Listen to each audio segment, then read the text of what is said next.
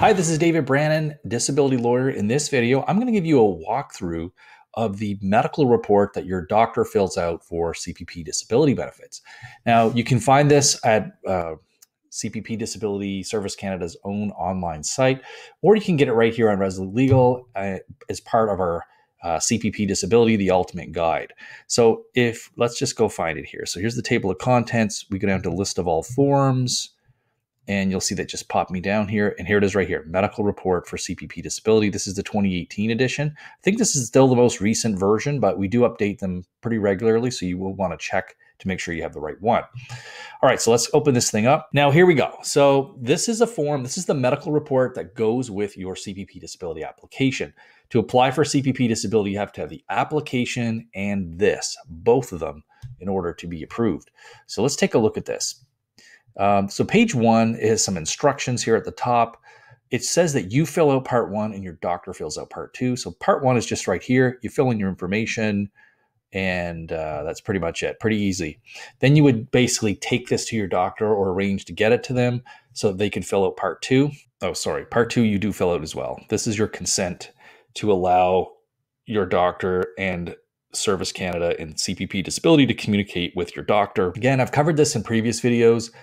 I basically just recommend, unless you're very sophisticated with this, you're better off just giving the consent and allowing the communications. Better to have the communications than to not allow it and you not be able to really deliver on getting all the information and stuff yourself. So easier here to just give the ability for the communication.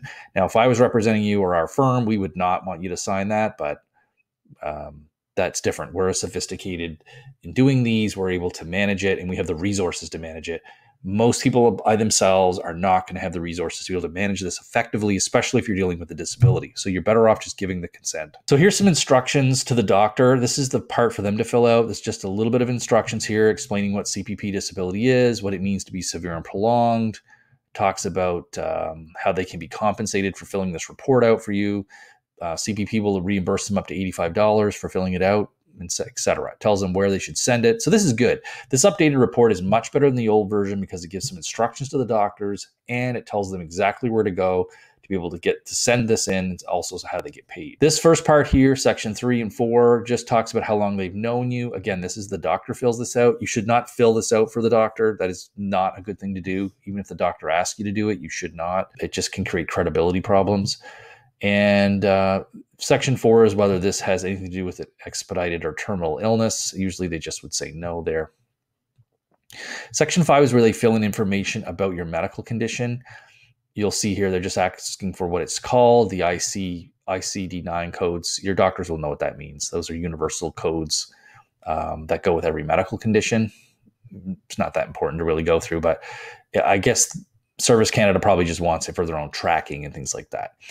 They'll talk about when your symptoms started. They'll talk about your impairments. Impairments would be like the limitations that happen because of a medical condition.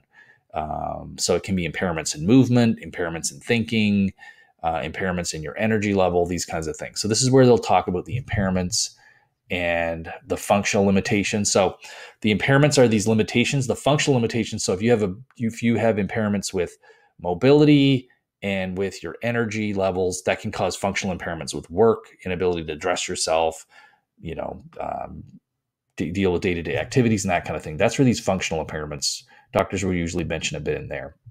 Now, the prognosis is important. So if a doctor puts improve, that's pretty much you're dead in the water with this claim. I hate to use that phrase, but again, you have to have a prolonged disability. So if your disability is not prolonged, then it doesn't matter how serious it is right now. They won't approve your claim. You can put a doctor could put improve here, but they'd have to clarify that it's going to improve, but not to the point where the person could work. But if it's deteriorate, remain the same, most doctors will put unknown. Then in those cases, those would all fit and qualify you for disability. Again, this expected duration, if it's less than a year, again, you're not going to fit the prolonged criteria. So doctors would need to anticipate that they expect it to be more than a year from the time they're writing this, that you still are going to have problems. And then they'll say whether this is a continuous thing, and episodic, recurrent just means that it is happening, but not all the time. Like you have it now, maybe it'll come back in 2 weeks or once a month. That's just to talk a bit about more your condition. Here's where they fill in your medications and things like that. That's pretty self-explanatory. And then again, this is just for the next medical condition. They go through the same thing.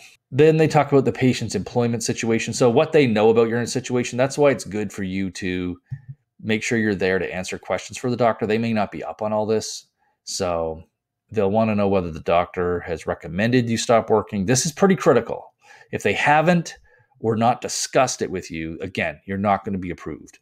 So it's important that you have this discussion with your doctor and know basically what your doctor's going to say before you get them to fill this thing out. So the doctor says you've never discussed it with them or that they're not recommending you stop working, you will not be approved. It's just a waste of time to send this thing in. Okay, this is just if they've had a terminal condition. If you have a terminal condition, that puts you in a different category. When do you expect your patient return to work? This is kind of a trick question because you notice it presumes that you're going to go back to work, right? There's nothing here that says not going to return to work. I guess unknown, but anyway, it just shows you how these things can be kind of stilted. So your doctor will have to put something in here. If they put 6 to 12 months, again, you're not going to be approved because you're not going to be prolonged. 12 to 24, yeah, maybe. Over 24, then that really weighs towards you being off, for quite a while. And then there's this unknown. That's a lot of doctors will check that. They'll talk about what type of work. If you are going to go back, they want to know if there's going to be any residual disability. So even if you get to a point where you can go back to work, is it going to be your usual work, modified, another type? Doctors sometimes often they'll click other and put uncertain. But again, some doctors won't know what to put. They'll just click usual work. And again, if the doctor is saying you're going to go back to your usual work, that implies that there's no impairment or problems, and you're probably not going to be approved. Other relevant information. This is where the doctors can put just things that are coming up, any consultations, the prognosis, that kind of thing. It's again, doctors. This form does not give doctors a lot of direction, so you can just it just can go anywhere here. Doctors can write some things that are very helpful, things that have no bearing on anything, some things that are not helpful. It just can go really anywhere. A lot will depend on your doctor and how well they can fill this out, and not so much how well they can fill it out, like how descriptive are they, how much thought are they going to put into it, that kind of thing. If they're just doing it in a rush and not really taking time to think about it, then it can be detrimental to you for sure. They ask about supporting documents. And the doctor can include some of these things. You should encourage your doctor to send along as much notes as possible. The doctor might want you to pay for that because that's certainly not going to be covered in the $85 fee, I don't think. Or they may feel like they should be paid more than $85 to copy their whole file and send it. But I would always want my clients to have their full family physician file and medical records, everything, all the notes, clinical notes, reports, everything, going back at least a few years before your disability. So you can see the full picture of what's going on. This is where your doctor makes a declaration basically saying that they believe this is accurate, and it just sort of drives home the point that they should not be embellishing things or trying to sway things in your favor, that they should do this accurately because they're going to be held to account by signing this official document. Now it talks about here where to send the report. Again, here's your list of disability processing centers. This is the same standard across Canada. These are the processing centers, and for each province dealing with disability. You'll see some provinces are doubled up because there's one processing center for more than one province, but it's always the same place. As long as your stuff gets sent to this processing center, everything is fine. Where problems arise is when you try to drop them off to local Service Canada centers that are not designated for CPP disability processing. Here's a list of grave medical conditions. These would be ones where you're expected not to do well, and they'll rush your application. So that's just to let the doctors know. Here they give some examples of doctors about what are physical limitations, functional limitations, and it says here restrictions related to changing body position, maintaining body position, this kind of thing. It just gives the doctor some ideas of the kind of limitations that people can have. Here they give an example how to fill out for each of the medical conditions. And remember, there was space for 3. If you have more than 3, the doctor can fill out more, but this sort of gives them an example. So that's it. So really, it's not that big of a form. It's like a 9-page form. You fill out a page, you fill out 2 pages, the doctor fills out the rest. And this must go along with your medical application.